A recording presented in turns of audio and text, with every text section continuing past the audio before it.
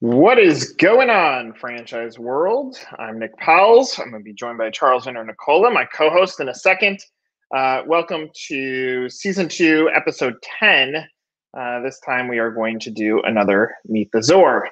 The idea for anybody watching this clip, if you are looking to buy a franchise, this will give you insight into Showhomes, which happens to be our guest today with Matt Kelton. Or if you're a franchise broker and you're looking for a little bit more information about how do you position a brand, we're going to dive into that. So let me bring in Charles and Matt. Matt, thank you for giving us some time today. Would love for you to give the positioning statement on Showhomes. So let's start with the why Showhomes. Like, why would anybody, whether you're a buyer or a broker, have interest in being a part of your family? Well, Showhomes, we're America's largest home staging and design network. We've been around since the 1980s. We're really the largest player in that space. And, we're a brand that have around 55 locations in 19 states. And we're dealing with people who love design, love watching HGTV, love going to open houses for fun. And it's a business with, great unit economics. Our average franchisee, grosses around $500,000 a year. Our top guys are doing around $1.5 million. So it's a business that has some solid unit economics behind it. But we're going to have our biggest week this week actually than we've ever had. We're actually going to close 3 deals, which I've never done before in my history of franchising. So it's kind of bizarre doing this in a pandemic. But we're getting a lot of people who they're ready to change. Life is short. They want to do something they're passionate about, and I've not seen people as passionate about a brand as Showhomes. They love design and love real estate, and it's an interesting culture and definitely cool business model for sure. Matt, getting to know the Showhomes brand, and what I found interesting was how Showhomes migrated, right? I should say naturally evolved from staging to actual design. Right. And I just, we frequently ask franchisors, and I think many don't have a good answer for this, which is why now. And I think you brought up the value proposition, which is in light of COVID, people have a newfound, at least approach to their homes, its value and what they want to enjoy. Well, absolutely. And, I think so many people are working from home now. They're realizing that it makes an impact having a great home. And so we're seeing people move and expanding their home office and things like that. And so, but it's funny. I know you're a longtime attorney. We sold a franchise this week to 2 attorneys in Nashville, and they're like, I'm tired of working 12-hour days, worrying about the billings, commuting an hour and 10 minutes each way. I've got young kids, and life is just too short, and I want to do something I'm passionate and love. And so that's when we talk to people, and we want people who are really all in about real estate and design. If they talk to us and say, well, I'm comparing you, an expense reduction analyst, and a Liberty Tax, well, you should do that. Go do something else, because we want someone who's really focused like a laser for what we're looking to do. And there are people who love this space, and that's what they're interested in. And we're also getting people, what's interesting is people who are formerly really only wanting to look at food, and with the COVID changes, they're changing kind of what they're looking at. And so they're opening up to different kind of home-based service companies that are essential businesses. So that's been another change. Matt, when you were giving your opening statement, and I would love your insight on this, you hit financials as right. This is what you could potentially make. But beyond that, so you hit that from a positioning, and then you just went all into passion. Right. So I'm curious on your opinion, because you're obviously on the 3 deals that closed. The financials, in my opinion, end up being a check mark. Like you're going to know what you want to invest and the return that you want to get. But from what we're hearing from other franchisees, like that's all that is a check mark. Yet franchisors, like that seems to be the easiest pathway to positioning a brand and saying why now. Yet what I'm hearing is you have 3 people that were passionate about life changes, decide to make a change during COVID because they're sick and tired of not doing the thing that they care about. Are you finding that even though that's a part of the success of Showhomes, that it's not the why? Like the why ends up being deeper than the financials? Oh, absolutely. And I think these people are leaving really lucrative careers, and we're real upfront with them. It's a good year and a half or 2 years till you can replace any kind of income, and it's not a guarantee. And there's some great finance options right now, like the SBA has the $150,000 Express program where they pay the first 6 months, and those things help for sure. But at the end of the day, time is your biggest asset. I mean, I've worked from home for 15 years, and I haven't missed a baseball game, a band concert, and that's, at the end of the day, so much more important than titles and prestige or any of that kind of stuff. And so that's one aspect, but it's also being able to do something that you love and not dealing, for franchising, I've been doing this for 20 plus years. I was in corporate America and dealing with the politics and wondering if you're going to get laid off and just, the kind of stuff that you deal with in that aspect. But being your own boss, and not only being your own boss, but also doing something that you're excited about.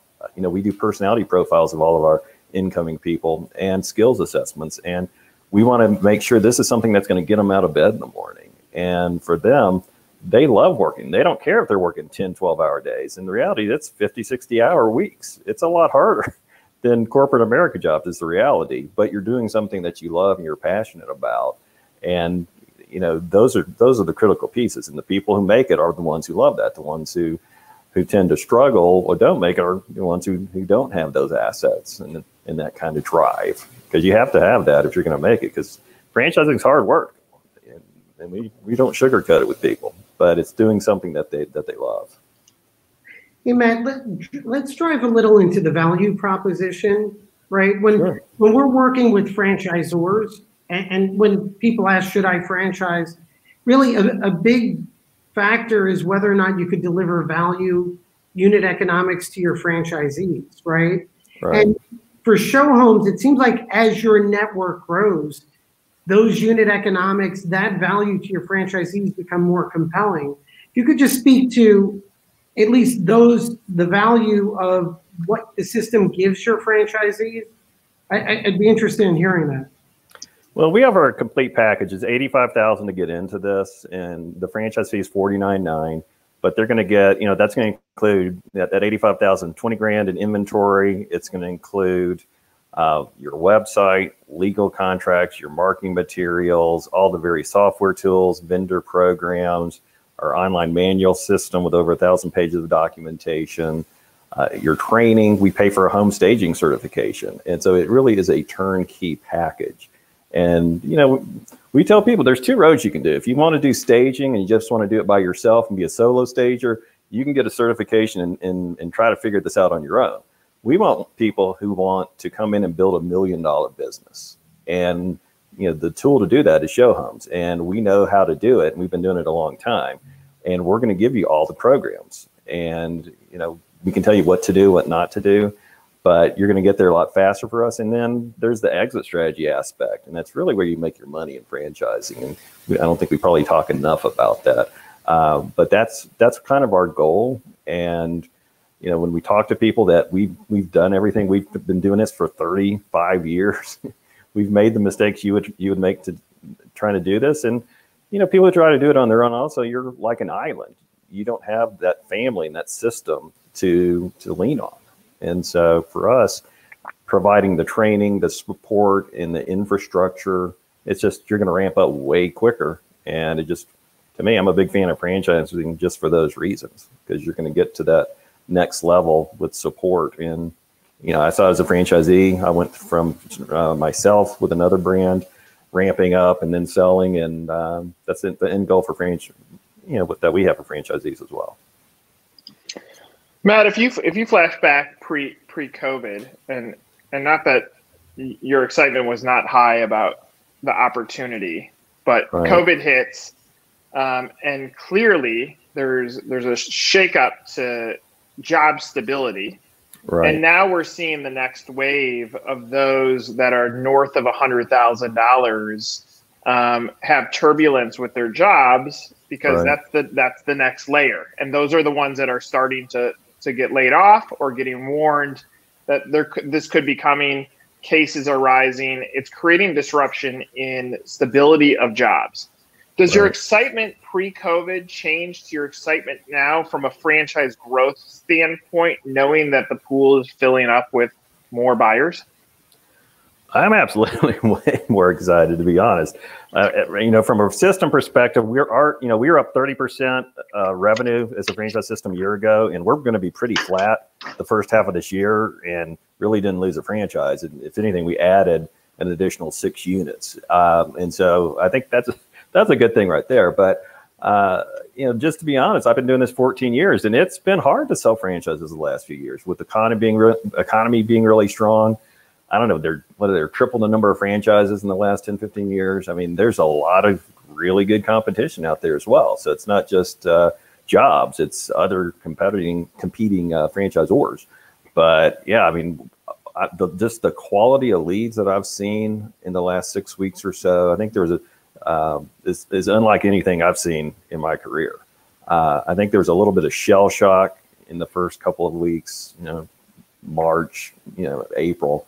But since, the first part of May, it's just been kind of amazing. And June was just massive. And we're getting leads like just the quantity like I've not seen. We work with a lot of broker groups, and I'm hearing the same thing from all the broker networks. And it's just it's not just the quantity, it's the quality. It's, people, and a guy with major producer from a Hollywood TV studio. I don't know how he found out about us, but he's looking. I mean, lawyers, CEOs, people who you would not think of buying a little home staging franchise who are now looking at the next level. And the reality is it's going to be hard for someone, a middle-aged person especially, to find a 6-figure job these days. And so what are you going to do? And if you can do something to replace that, but also do something you love, I think it's going to be staggering, the growth we're going to see in the next year. So hopefully franchisors are getting ready and getting aggressive, because I think it's going to be an awesome second half for sure. Matt, when you're talking to these potential candidates, right? And I know you just mentioned about replacing income and uncertainty. What are the main drivers they're communicating to you as they reach out? They want to do something that they love doing. They're tired of doing a job that's not fulfilling. You normally, an old guy told me once ago, old guy, probably my age now, that they talk to you because there's a rock in their shoe. There's a reason that they filled out a form. And so they're unhappy or unfulfilled. And so that's normally one aspect. Sometimes they've lost their jobs, but a lot of times they love real estate, they love HGTV, but, they're looking, it's beyond just the money aspect. I think that they want to be able to, when they look at our unit economics and see that they can actually scale this and do some pretty decent volume, that's exciting. But they want to do something that they enjoy. But, another big aspect of this, we have a large number of husband-wife teams who do this. And there aren't a lot of jobs where you can work with your wife. I know, Nick, you and your wife work together, but most places you can't do that. But, we have people he was a banker and she was a designer. I don't know where else you could have a company where you could do that together. And so that's one of the big drivers. And one of the, two of the 3 people that we just sold this week are couples who they're not ready to retire.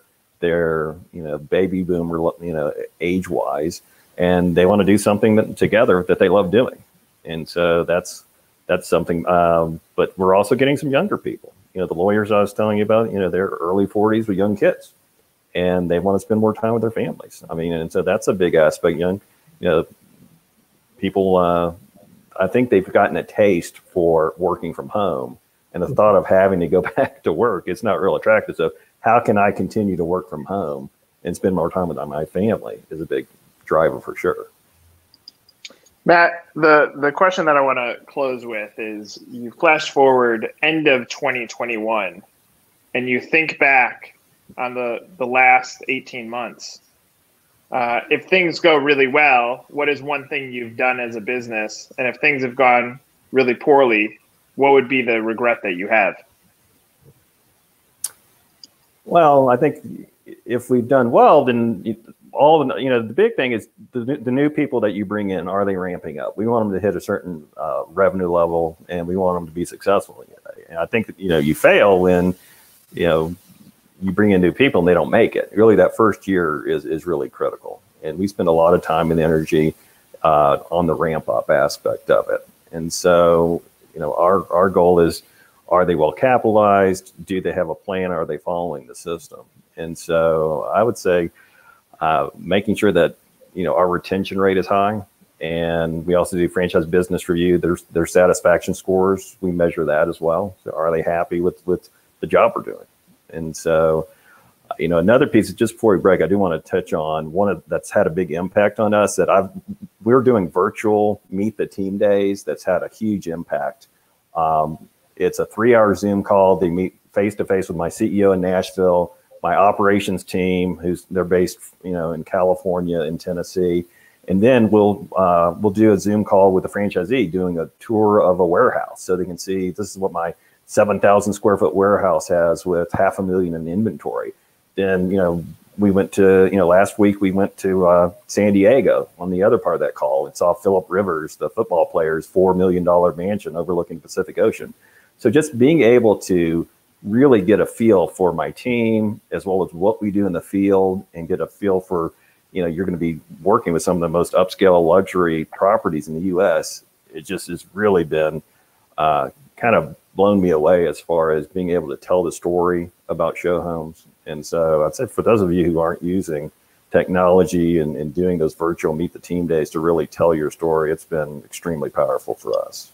Yeah, I think it's a fantastic insight to close on because the reality is us as human beings have become forgiving. Like this is almost the new version of breaking bread because of restrictions, and we're okay with it. Yep. The last data point that I want to say, because I think it brings it up about are you owning the opportunity and some of the leads that you're seeing? CNBC reported today that roughly 11% of those who have lost their jobs are not going to be reemployed by those employers. That means 17.6 million people are going to be on the streets looking for their next thing. If 1% of those has any interest in franchising, we're talking about 176,000 human beings that could potentially fit into a franchise brand. For the brands that own this and make sure their message is crisp, listen to the advice Matt just gave, I think there's big opportunity here. And we're seeing that with Showhomes. So as it's a very complex thing on the brain because we're still battling COVID. There's no doubt about that.